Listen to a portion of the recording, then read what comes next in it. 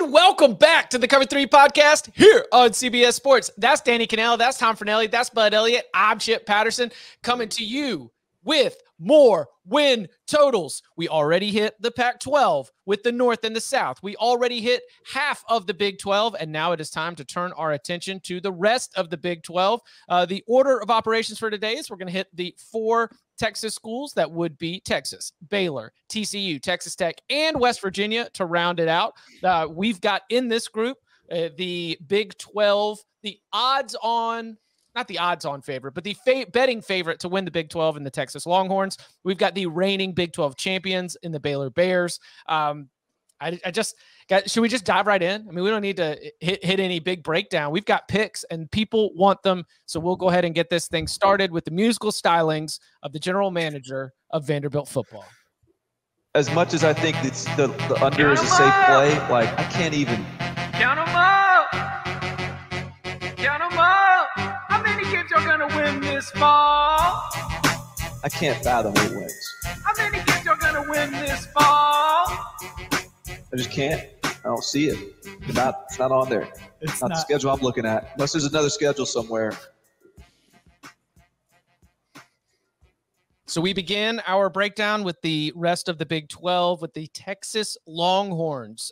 This is a number sitting currently, as we've pulled it for the Caesar Sportsbook for this episode, at around 9 wins. I've got it over at plus 105, under at minus 135. And that seems especially notable. I mentioned in the previous show that my first pull of win totals was maybe a couple weeks ago. Texas 9.5. So this number is dropping. We haven't had any games. We haven't had any major news that's been breaking. So again, Texas currently sitting at 9, even juice to the under. That was as high as 9.5 a couple of weeks ago. The non-conference includes one of the biggest non-conference games that we're going to have the entire season. Steve Sarkisian going up against his old boss, Alabama, coming to Austin. The rest of the non-conference schedule includes ULM and UTSA, all 3 of those games, again, in Darrell K. Royal Stadium. When you take a look at the breakdown of the conference schedule, they have to go on the road to Oklahoma State. They have to go on the road to Kansas State, at Texas Tech. Of course, Oklahoma is a neutral. Home games include Baylor, TCU, Iowa State, and West Virginia. We've got Quinn Ewers. Hudson Card is still there. Bijan Robinson's potentially one of the best running backs in all of football. They did a great job through the transfer portal, but we have to stop applying recruiting buzz. We have to stop applying Arch Manning, because guess what? He ain't on the roster right now. So as we're looking at this round number of 9, a season of expectations of competing for a Big 12 title, what do we think is in store for the Longhorns in year 2 with Steve Sarkisian? Under, it's Texas. Do I have to say more than that? Honestly, I mean, it's yeah. I mean, give me the losses, because right. I think that this is they're definitely starting 1-1 at best. Okay, not beating Alabama. Yeah, like what's the and also at worst, because they're not losing to Louisiana Monroe. Yeah, I don't think. So they've got 1 loss right off the bat there before they get out of the non-con.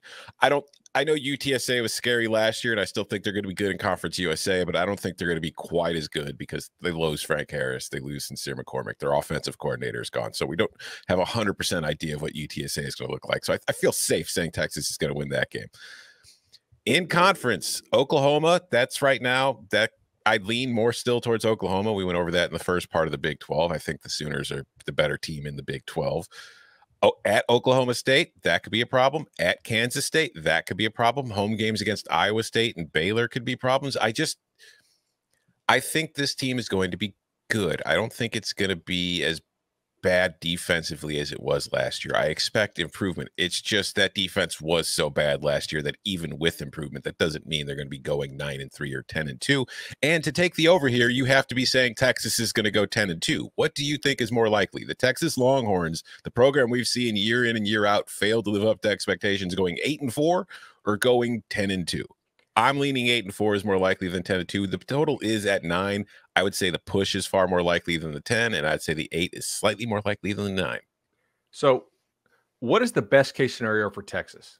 And how close is the best case scenario to the over, right? Like, in what world do they hit the over on this but not reach their best case scenario? It has to do with the rest of the Big 12. It doesn't happen in a vacuum. The best case scenario is that Baylor is a slight step back, that Oklahoma State is a slight step back, that Oklahoma is operating right at that 9-10 win mark. It is much more of a, like, not how good do you think Texas is going to be to the best version of Texas, but what is the potential that the rest of the Big 12 is a big muddled mess? Because there is, I think, enough high-end talent and the potential of offensive firepower. You know, Xavier Worthy coming into his own, Isaiah Neyor coming in. Like, the passing attack with Quinn Ewers could be awesome. Could be one of the most fun offenses with Bijan Robinson as well in the entire country. I agree that there's 100% reason to be concerned about the defense, but if you've got to be bullish on some of these other teams in the Big 12 to think that Texas is for sure not going to be able to be on top of them. I am. So I'm going under on Texas.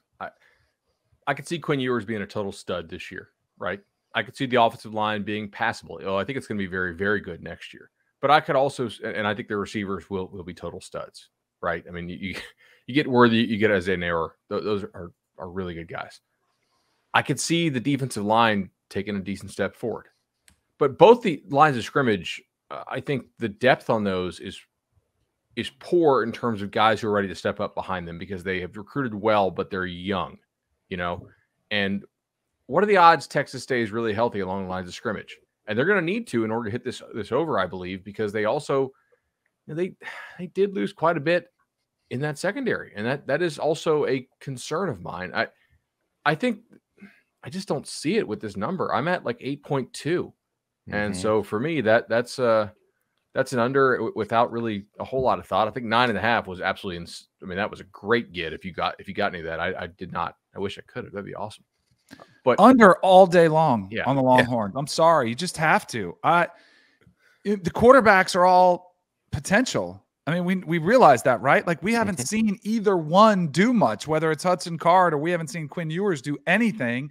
I think it was really important. I think Bud pointed out the other day, he skipped his senior year of development in high school. Like, he hasn't played football in a long time. And the last time he played was at a much different level than what he's going to face. I just think this is, and if they surprise you the upside, you tip your cap and you say, well done, Sark. And Sark's big talking point at Big 12 Media Days, or at least Texas, their big talking point was, well, Sark coached with Nick Saban and he coached with Pete Carroll, and both those coaches in their first year were, 6-win teams. Well, this is going to be a massive jump forward. In their second year, we saw double-digit wins, and I get that line of thinking, but you guys all said it. It's Texas. Perennially disappoint to the downside until they prove us otherwise. And I think 9-3 is a great season. Yeah. That's probably the best scenario that you have. And Tom, I would disagree with you on the UTSA coming to town, like feeling sorry for yourself after Alabama, whatever the score is in that game, or if it's a close game and you lose and you're battered up and beaten down.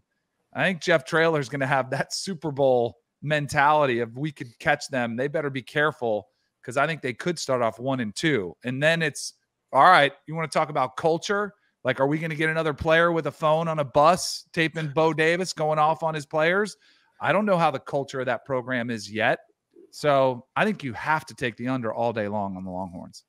And by the way, I made all that argument for the sake of content. I'm on the under as well. Yeah.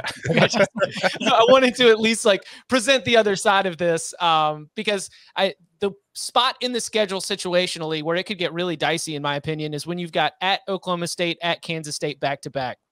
If there's any injuries that are exposing the depth issues, if there's any up and down that you've got, if they are not rock solid going into both of those games, where beating those teams in their home stadiums is very, very difficult, then Texas is going to end up catching a second and a third, if not a third and a fourth loss on that schedule. Again, I've got Alabama as well on there. And then maybe this thing, whether it's a push or a win on the under, comes down to the Baylor game.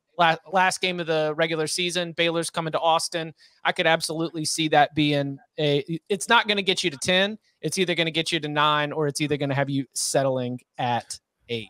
Yeah, this is a team that last year it finished like 95th nationally in success rate on defense. It finished 98th in points per drive allowed, and it finished 113th in pressure rate on opposing quarterbacks. Like, how many teams do you see win 10 games in a season without at least an average defense? Tom, you say it like it's a bad thing. Yeah. And I just don't see that like, I think they're going to improve, but I don't see them making the kind of improvement they need in one off season to suddenly become a 10-win team. But Pole Assassin, we need some kind of Halloween magic to be able to get this team focused for the November. Count them out. We turn our attention to the reigning Big 12 champion Baylor Bears. Baylor's got a round number of 8 at the Caesar Sportsbook with the price split evenly, -115 to either side. You take a look at the schedule. The non-conference includes Albany at home, a road trip to BYU. Is that Las Vegas or is that at BYU? I believe it's in Provo from what I'm seeing. Tricky. Texas State also rounding out the non-con. When you take a look at the home schedule, they've got Oklahoma State, Kansas State, and TCU. They do have to go to Iowa State, to West Virginia, to Texas Tech, Oklahoma, and I mentioned that regular season finale against Texas. So, Bud, this is one of your 4 home games, 5 away games, over under of 8. What are we doing with Baylor after this? After a great season for Dave Aranda in 2021?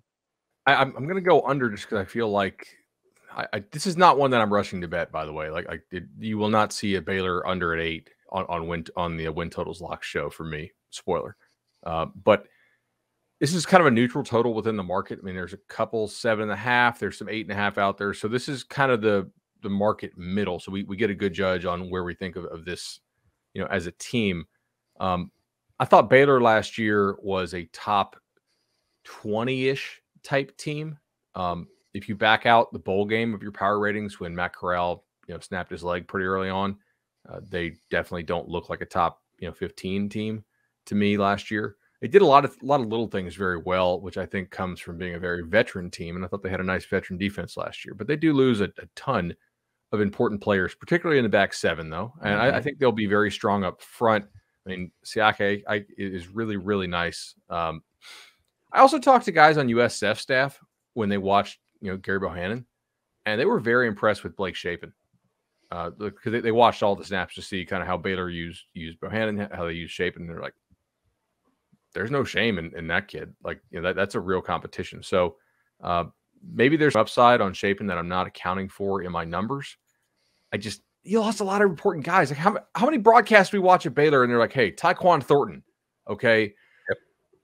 Jalen Petrie, Woods, Barnes, Tejada, Smith and Ebner.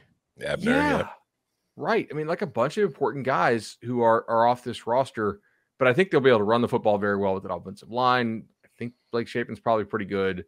I just don't see 9 wins here. BYU's tricky. Again, like Chip said, they do have the 5 roadies. That's tough, man. And none of those roadies are Kansas. So they have 5 legitimate Big 12 road games. If there is a benefit to their 5 road games, I feel like, West Virginia on the road is tricky because I feel like that's a game that Baylor probably counts on to win, but adding the road factor to it makes it a little more difficult. But like getting Oklahoma on the road and Texas on the road, it's like those are going to hurt them, I think, in the conference race. But I think when it comes to projecting wins, those are 2 games where their win expectancy is already kind of lower than most of the other ones. I have this as a push. Like I think this team's going 8-4. Like my projections have them at 8.2 wins, which so I'm leaning towards the over because of that. But you went over a lot of it. They lose a lot on defense. I think a Dave Aranda team is probably still going to be pretty solid defensively. They'll find guys, they'll figure it out. The scheme's going to be strong enough. Offensively, I worry that they're losing some stuff, but I also think that we are going to see a legit upgrade at the quarterback position. So maybe that helps balance some of it out. It's just, I think this team kind of had its best case scenario last year as far as results and as far as what it can do. And I expect it to come back down to earth, but not crash down. So I think 8-4 is most likely. I'm leaning over, but it's going to be 8-4. I'm same with Tom. I'm going on the over. When I went through the potential losses, I had a couple of those. Like at BYU is a tricky one because I have that as a potential loss, but who do you trust more in this situation? I don't know. Like I think BYU it's more favored. What's that? I have BYU as a favorite. And I think but it'll be tight line, don't you think? Already. Yeah. Yeah. Same with Jeff Grimes. Is Jeff Grimes too far removed to have any insider roster information, or does BYU have the insight on what Grimes wants to do? Right. I think 3 years is a little bit, or two years, I guess, is a little bit too much to take that into consideration. But in any case, like I looked at the losses and I came up with 4 losses, but I weren't like they were lock losses. And then there were a couple wins where it was like, yeah, I think they'll win, but they weren't lock wins. But I feel like I trust Dave Aranda on the defense, much like Tom said. I think they're going to get an upgrade and they're going to have a pretty physical run game up front. I think that works. I think it works in the Big 12. So I'm on the over here, but not with a ton of confidence. I'm on the over. I think that this is the best team along the line of scrimmage in the Big 12 on both sides, offensive line, defensive line. I think excellent.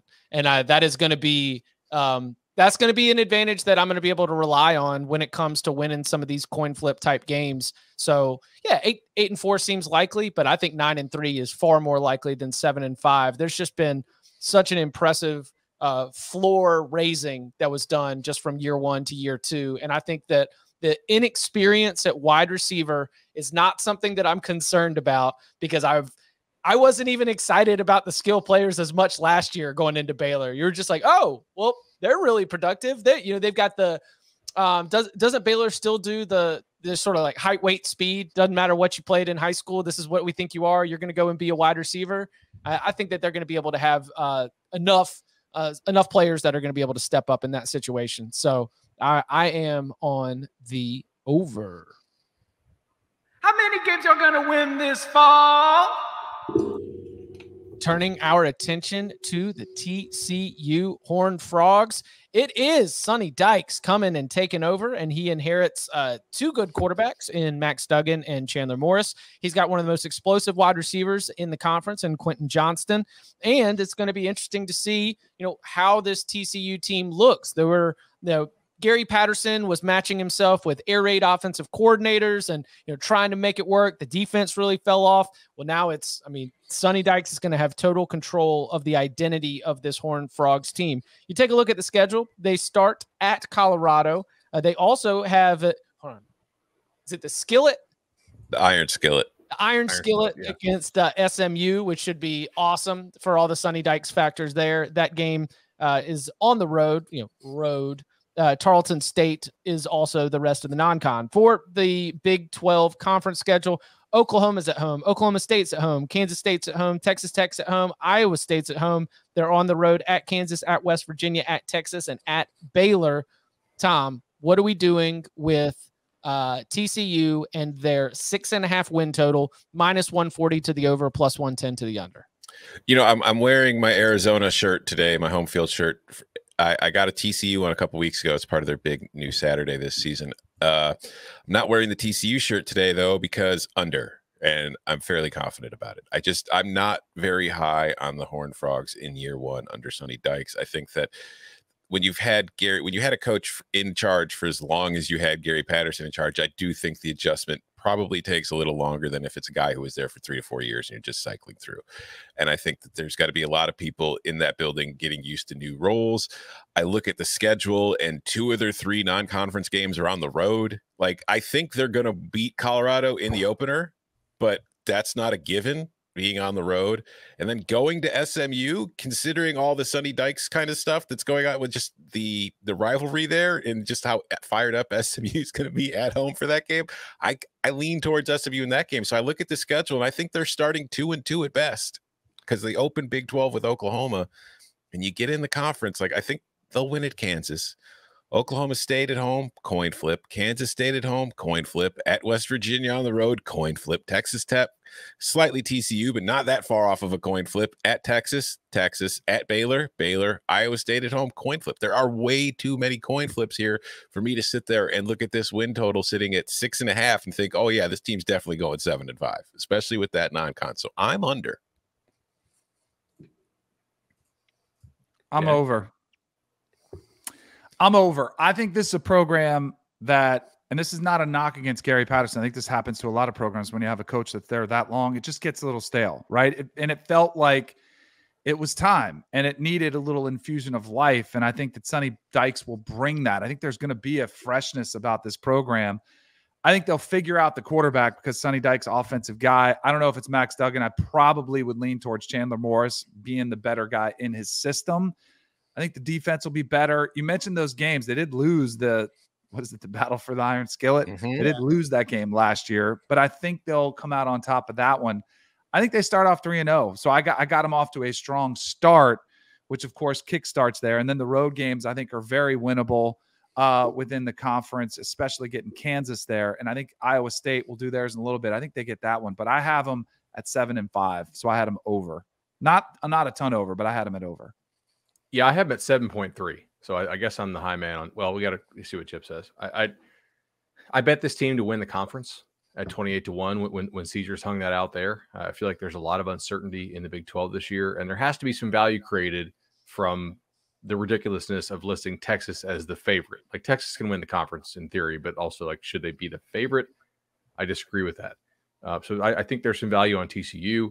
They are the prime example, I think, of the only playing 4 conference road games, one of which is at Kansas. I mean, they can lose Oklahoma. Okay. Your other ones at West Virginia, that's not an easy game, but they'll still be favored, I think, against the Mountaineers. At Texas, we'll have to see what Texas is. At Baylor, that's also tough. But I do think they're going to beat Colorado. I think they'll beat Tarleton State. And I think they're going to go 5-3 in conference. So to me, it's, can you get 2 more wins in the non-conference? And I believe they can. So I like this one. I like the 28-1 better. Yes, because I think there's like some upside potential here, like some real upside potential. Quentin Johnson's a beast. You know, they return a lot in the back 7 in terms of, you know, when you count the transfers they got. I know the kid they got from Louisiana Monroe, the safety Newton is a player a lot of schools liked. So I'm on the over. I'm on the over as well.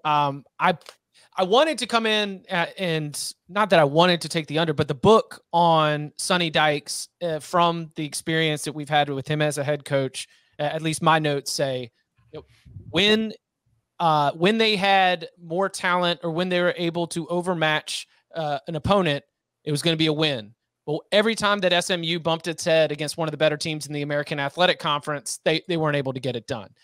Same thing with Cal. When they were able to go up against a defense that wasn't able to have any answers, then they were able to win enough games to get to a bowl.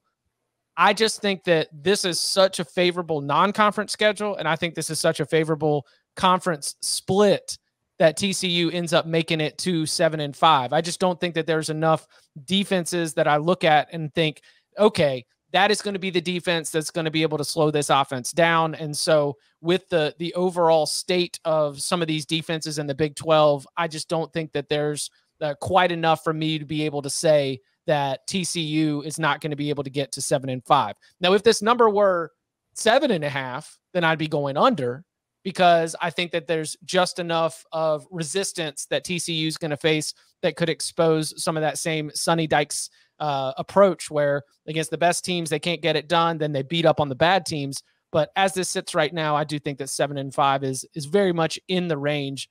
So I will be going over as well. Okay. So as the podcast's resident TCU hater now for this year, I'd like to ask the 3 of you a question. Do you expect that a team going from the head coach of Gary Patterson to the head coach of Sonny Dykes is going to improve defensively? Yes. I do not think that those guys wanted to play for Gary Patterson last year. Because this team last year defensively, they were outside of the top 100 in multiple key statistics. Awful. Yeah. And I agree with you, Bud, because as soon as you brought up the 28-1 for them to win the Big 12 at Caesars, I jumped on that too. And I think that you're right as far as getting the fewer home road games in conference play, including one at Kansas. The problem is when it comes to the win total, they took those fewer road games in the Big 12 and then added 2 more road games in their non-conference schedule. So it's like they could have really taken advantage. If they played all 3 of their non-con games at home, I think this is a very easy over. But again, Chip, you said this is a easy, manageable non-con. I disagree. Road trips to Colorado and SMU are not going to be easy. But that's not a road trip. I would bet. But it's a rivalry game against the team that wants your head on a pike. I mean, that's a small Bryson DeChambeau school. You can fill that up with purple. You can get some some TCU fans in the door. They don't have enough right there. Like it's neutral-ish in my analysis. I'm just saying I'm really looking forward to the atmosphere at that game. That crowd is going to be just because there's a lot of hate in that rivalry. Yes. Well, and even more now. Yeah. How are you guys projecting quarterback? Because like to me, I took it and I said, okay, the chance that they have bad quarterback play is low, given that they have Duggan and two Morris. kids. Yeah. Right. Like 2 kids. I have a decent feeling that Sonny Dykes will get one of them right. Also, they've been running not the exact same thing, but Patterson did try to go to some of this. Yeah. And like they didn't do it super well, but at least I think some of the concepts will be at least not totally foreign. So you might have a jump start in year one when oftentimes air raid type coaches take a little while to get going. Watching TCU with my eyes last year, that was disgusting, and they still finished 5-7. And so we just need to like try a little bit harder on defense and be able to still have some production offensively where you've got some really good tools. Asking for only a 2-win improvement on last season, I think is manageable. So I'll take that over as well. How many games y'all gonna win this fall? That brings us to West Virginia. West Virginia. By the way, TCU is up to 6.5. They were at 6 a couple weeks ago. West Virginia also moving up. They are up to 5.5. They were at 5 a couple weeks ago. 5.5. The price at Caesar Sportsbook is split -115 to either side. Of course, we do have JT Daniels. And then there was this very concerning quote from Neil Brown at Big 12 Media Days. It's like, what's the most important thing, for the team this year? Most important thing for the offense? I didn't hear the question, but his response was, well, we need to keep JT healthy. You're like, oh, we're concerned. We're concerned about JT Daniels' health right now. So I hope for JT Daniels' sake that he is able to be healthy, play 12 regular season games, but absolutely a concern. Defensively, Dante Stills is one of the best NFL prospects, one of the best defensive linemen in the entire conference. Now, offensively, you bring back a lot on the offensive line. Will producer Coca be enjoying a Cheez-It Bowl appearance with the 6-6 West Virginia Mountaineers? Are the Mountaineers going over this 5.5 total? Does Coca enjoy anything? He enjoys his time here with the Cover 3 podcast. But not as much time as his time with David Sampson. So, yes. But it's not personal. That's right. We were talking about we were just talking about TCU's non-con. I don't want to criticize this because I'm thrilled it's back because West Virginia is opening the season at Pitt. Right. And the backyard brawl being back is fantastic because I've missed it since conference realignment the first time, kind of tore it apart. That's great. But then you've also got at Virginia Tech in the same schedule. It's like you're playing 2 of your 3 non-con games on the road against ACC schools. Like Towson at home, you should have another group of 5 give me home game if you're going to be playing Pitt on the road to open the season, but they didn't do that. And so you look at their schedule, 3 of their first 5 games are on the road. Pitt, Virginia Tech, and Texas. And they'll win the 2 home games against Kansas and Towson, but they're going to lose all 3 of those road games. So we're looking at a 2-3 start. So now we've got to win 4 of our last 7 to get over and get to a bowl game. And you look at the back half of the schedule, Baylor's at home, at Texas Tech, that's a winnable game, but it's on the road. Iowa State is a beatable team, but that's on the road. Oklahoma State on the road to finish the year. That's going to be tough. You get home dates against Baylor, TCU, Oklahoma, Kansas State. This team is going to have a hard time getting to a bowl game. So I'm leaning towards under. It's not like a home run, slam dunk, going to lock it up later, but I just don't see this team getting to 6-6 as often as it's at 5-7. So under. Sorry, go ahead. Why this is another situation where we've got a coach who potentially is on the hot seat and you're just handing him a brutal start with the non-conference that you mentioned, Tom, and some other games early on in the schedule that are going to potentially stack up these losses. And we have another, I think Arizona State is one team that we've talked about like this so far in our win total series, where you have to take into consideration that when you get into those November games, the games where that winning those coin flips are going to potentially get you over the total. If they've already got 6 losses on the season, do you imagine that they're going to be able to backs against the wall, circle the wagons and go and get you those wins against Oklahoma, Kansas State, and Oklahoma State? Because if the season looks lost, then these things could pile up quick. I'm on the under. I think this could be a 4-8 season. Like I don't think it'll be 3-9, but I don't think it'll be 6-6. But I think 4-8, 5-7 are very much in the possibility here. Who's the quarterback again? We hope JT Daniels. Even if it is, which you hope. I don't know if you're going to be hoping for him for long. I'm going under all day long. The schedule's brutal. And what's the future of Neil Brown look like? You know, like and if it's up in the air and it starts off rough, I mean, we've seen this story before where teams kind of throw in the towel at the back end of the season if they know their coach is gone. I don't know if he's gone or not, but it doesn't look like the schedule's setting up nice. So I'm taking the under all day. I'm with you. This feels too easy, doesn't it? Yeah, it does. Almost, you know, and that does scare me. And like the numbers moving up. So I think it's important that I give a little respect to the market, right? Some people are betting this over. And we do know historically that teams that are lined at 5.5, like betting under on them as an actual bet is generally a losing proposition. Teams, as long as their coach is not getting fired, do continue to play hard to get to a bowl. Like that's still a thing, especially for teams that are, you know, not trying to play for a national title or something like that, which certainly the Mountaineers are not. But I'm also going to join you guys on the under. I just don't see it. I'm not a huge believer in JT Daniels. I have some concerns about the players that the Mountaineers lost in the transfer portal. Winston Wright was their go-to receiver last year. He's gone to Florida State. Now he, you know, messed up his leg pretty good in a car crash a couple months ago. Akeem Messidor, one of their best defensive players in defensive line, transferred to Miami. They lost both linebackers who played over 500 snaps, and they also lost Daryl Porter Jr. to the transfer portal. And I know some of the lines like he's not that good, but okay, you guys did give him 710 snaps last year on defense. So if he's not that good, what's behind him? I think they've lost a lot of important talent. It wouldn't shock me. Like I'm not betting this, I don't think, because I think it's not crazy to think they could. I mean, we don't know what the Hokies will be.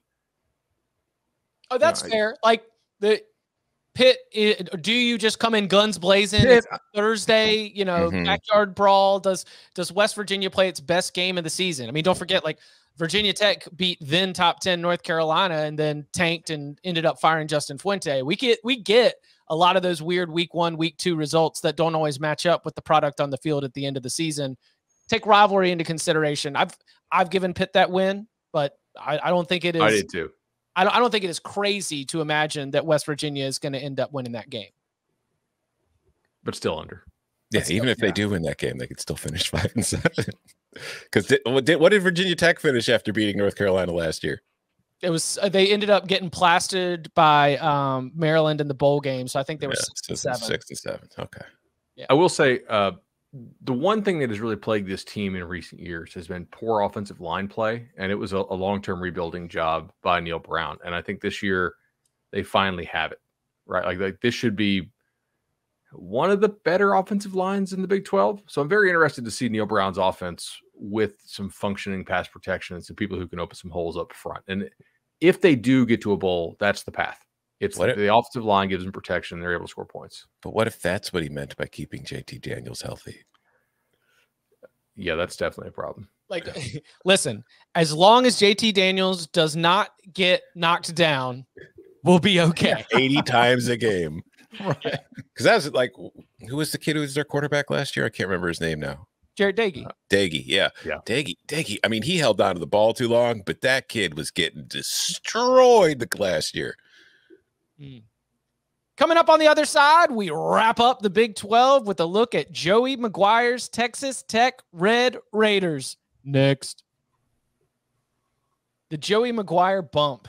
Boy, it took this team. It was a strange mid-season firing for Matt Wells, considering that they started the year with a win against Houston. They rolled off a couple of victories, and then all of a sudden Joey McGuire gets hired, and they continue to stack up a some good recruiting buzz, but he also took some L's on the field. They did finish in a bowl game, though, thanks to that strong start. Donovan Smith was certainly very interesting and productive here. Is Donovan Smith the quarterback, as they also brought in Tyler Shuck as a transfer from Oregon? What is our expectation for the offense? Because they bring in Zach Kittley as offensive coordinator, who you might remember was at Western Kentucky last year with Bailey Zappi. The Houston Baptist offense is kind of what we're applying here at Texas Tech. It is not going to be hard for college football fans who parachute into the sport in September every year to say, hey, look at this Texas Tech team. It's wide open. They're flying around and they're trying to score a whole bunch of points. Will there be enough defense there for them to get victories? The non-conference schedule is tough. They play Houston again. This game will be in Lubbock at home. They play NC State on the road. They also have Murray State as their opener. When they get into conference play, they'll have Texas, West Virginia, Baylor, Kansas, and Oklahoma all coming to Lubbock, while they hit the road to go play Kansas State, Oklahoma State, TCU, and Iowa State. The over-under win total at Caesar Sportsbook is a 5. That's another one that's been moving. It was at 4.5 a few weeks ago. And currently, it's juiced slightly to the over, -120 to the over, -110 to the under. Texas Tech, 5 wins. Is it a push city? Is this an over? Are we going bowling in year 1 with Joe McGuire? Or do you think that there's not enough wins on the schedule? I think it's push city. If you guys watched the summer school I did, I think with Inside the Red Raiders, I thought this was one of the best episodes we did because I had so many questions about this team, and I got a lot of answers about it. Legitimately, they don't know who the quarterback's going to be, at least right now. I mean, hell, Morton could even be in the conversation still as they enter fall camp, but they think they have some good options there. The schedule is very tough. They have some major losses on the offensive line. Now, they do get some transfers in. We'll have to see, how good those guys actually are. Zach Kittley comes into town, so they're going to throw the ball all over the place. And like Texas Tech played fast last year at times, but they didn't always throw the ball a ton. This is going to be one of those teams that is throwing the ball a lot. So if you're watching this on YouTube, okay, cool. Watch this on YouTube. I just look. Do you think they're better than Houston? Because I'm not really sure I do. No. At NC State, now NC State did play an air raid team last year and played it poorly in Mississippi State. Yeah, right. There's a little bit different level of athlete, I think. All the road games here are very tough to me. At Kansas State, at Oklahoma State, at TCU, at Iowa State. Like none of those are games that I think they're going to be favored in. And then you basically need to get 2 out of Baylor, Oklahoma, Texas, I think, if you want to make a bowl. But I mean, I've got them at 5.5. But I think it's one of those weird things where I'm just not rushing to bet it. I think 6 is not that likely. I think they lose every single road game that they've got, and they're not going to beat Baylor and Oklahoma. And they might go into that Oklahoma game at home trying to do upset city, play spoiler to whatever the Sooners have going on. But I think that Oklahoma ends up winning that game. I think they're going 5-7. Having to make a pick, though, I will go over. Having to make a pick, I'll go over just with the idea that the offense at Western Kentucky was so much fun and so prolific. And I don't know why I'm favoring Donovan Smith here over Tyler Shuck, but if they think that Tyler Shuck's going to be able to get it done, then clearly they're going to be the ones who are going to have a better idea of what to make it happen. Also interesting to check here, remembering some guys, a lot of guy remembering. How about coach remembering? Tim DeRuyter is the defensive coordinator here. Like plus value at his best in terms of being a defensive coach. So maybe there's some hope there. Again, I think this is a 5-7, but if I have to make a choice one way or the other, then I think that maybe they end up getting somebody to get to 6 wins. I'm on the over. Strong? Yeah. This is the team that I'm kind of higher on, I think, obviously, than everybody else.